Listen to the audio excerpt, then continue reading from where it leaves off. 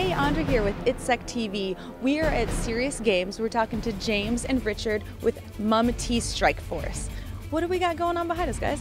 So T Strikeforce is a game that was paid for by the United States Army from PM to UAS, and it gives us the concept of manned-unmanned teaming from an unmanned operator and a manned aircraft such as an Apache helicopter. The intent was to get the operator and the Apache pilots to work better in coordination, in concert with each other, to better facilitate their missions. Wow, how interesting. Well, I was the senior developer on T Strikeforce.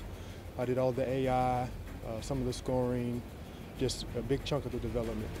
Wow, that's insane. I can't imagine where to even begin with that. T Strikeforce is not only available on PC, but it's also available on mobile devices.